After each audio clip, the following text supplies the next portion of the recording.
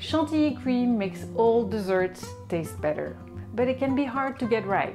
So let's see how to make beautiful Chantilly cream every time. Hi, my name is Marianne, I'm a French cook, and I'm very happy to be here today to share with you my best recipes. Today we're making Chantilly cream. So to make Chantilly cream, you will need whipping cream, powdered sugar, and vanilla extract. So the whipping cream have been in the fridge for more than a day, so it's nice and cold. Now we need to have the bowl of the stand mixer and the whisk of the stand mixer cold too. We'll remove them from the stand mixer. We're going to pour the cold cream inside the bowl. And now we're going to put the bowl, the cream and the whisk in the freezer for 5 to 10 minutes.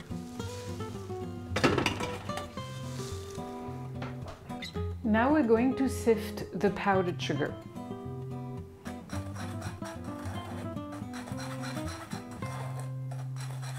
There are two things to know to make a beautiful Chantilly cream. First, you need a whipping cream that has a lot of fat. You have to check the fat content.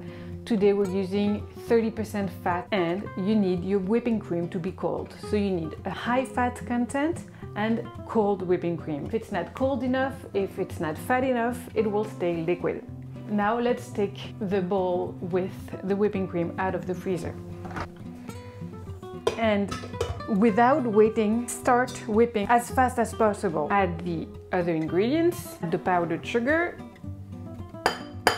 and the vanilla extract. Time plays against you, so you need to go fast and maximum speed, and don't touch the bowl. Start whipping.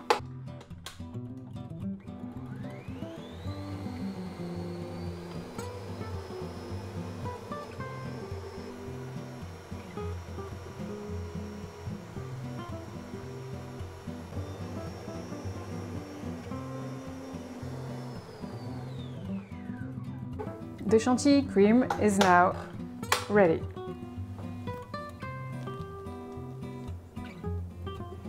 So Chantilly cream is fantastic with most desserts, but in particular with strawberries. Right now strawberries are in season and it's so delicious to eat with the whipping cream. So let's grab a generous amount and put it in the middle of a strawberry plate. Another great thing with Chantilly cream is that you can prepare it in advance. You whip it, you keep it in the bowl with the whisk in, and you put it in your fridge for a few hours. When you're ready to serve, if you have the feeling that it's not as stiff as it was, you can just whip it one more time for a few seconds and serve it. Here you go, beautiful Chantilly cream. I would love to hear from you. Please let me know in the comments below if you have any questions or if the recipe worked for you. But for now, I say thank you so much for watching, and I hope you have a nice day.